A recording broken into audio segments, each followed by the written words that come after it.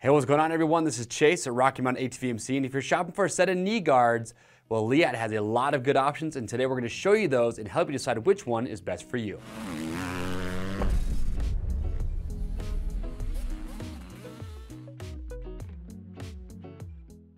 All right, everybody, thank you so much for checking in. So today we have the Leatt knee guards.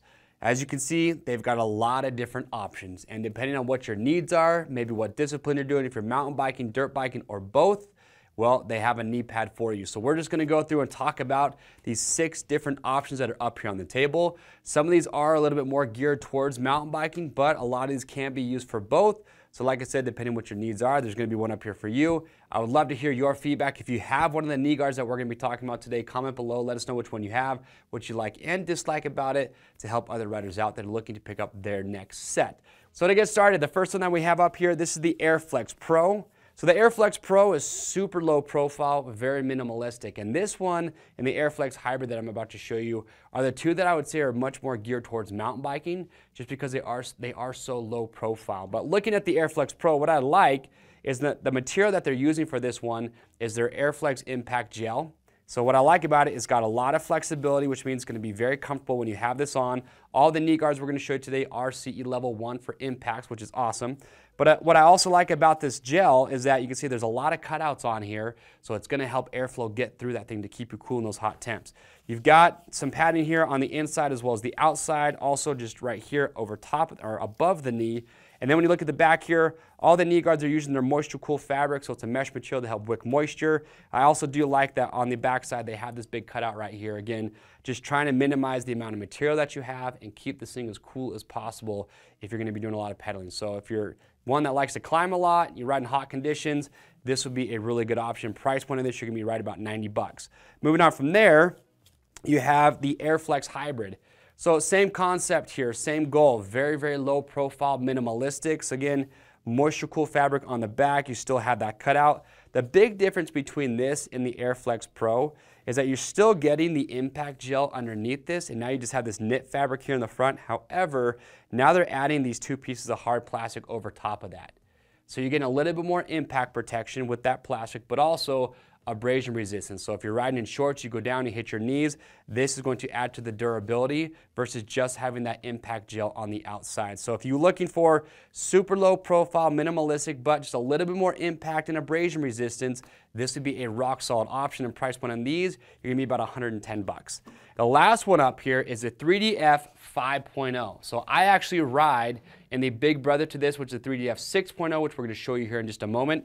But immediately something you'll notice right away with the 5.0 is that it's definitely a little bit larger and bulkier than the first two that we just showed you. Now this is one that I feel if you want to wear this for mountain biking or dirt biking, you could wear it for both just fine.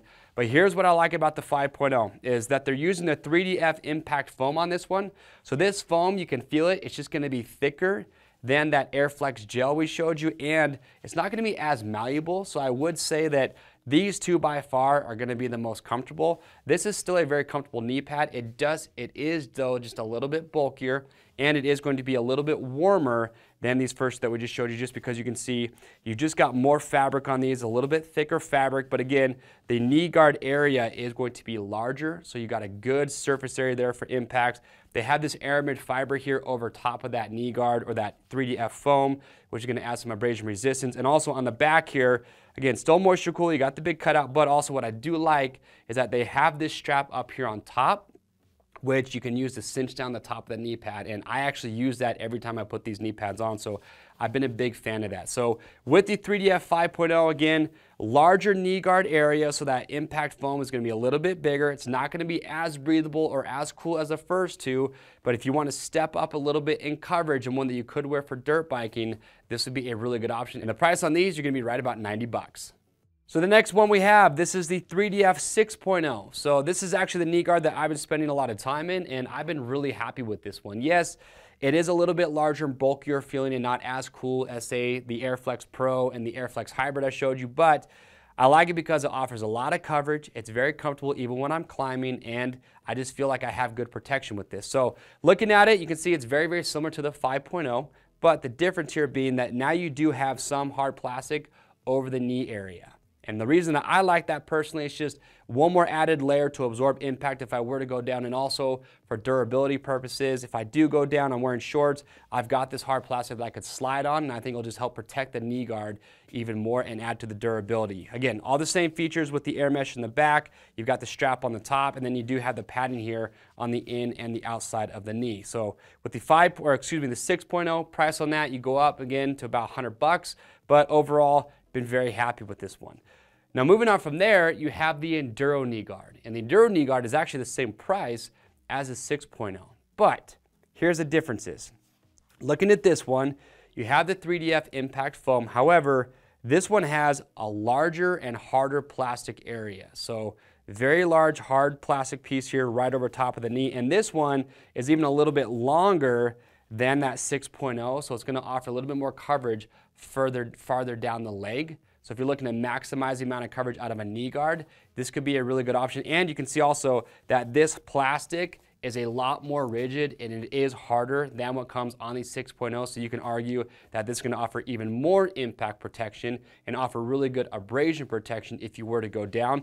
Only thing with this one that I would point out is that being that this plastic is more rigid and not nearly as flexible, I don't know if this would be a good option if you're going to be spending a lot of time pedaling on your mountain bike, just for comfort purposes, because it is more rigid. So that is definitely something that you would want to keep in mind. But hey, for dirt biking, having the extra length coming down the shin might be a bonus for a lot of riders. On the back here, a couple other minor differences. So again, you got the air mesh fabric here, but then instead of having just one strap up at the top, you have two straps on this one.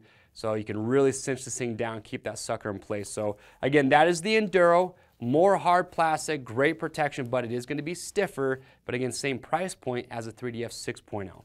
So last but not least, we have the 3DF Hybrid EXT. So if you're looking for a knee and shin guard combo, this would be a really good option. So price on this one, you're going to be about $130. I will point out though that there are some other offerings with the EXT knee shin guard. This is going to be the most expensive of the offerings, but I will point out the difference between this and the other ones that they offer to kind of help you decide if you do want to check those out and maybe pick one of those up.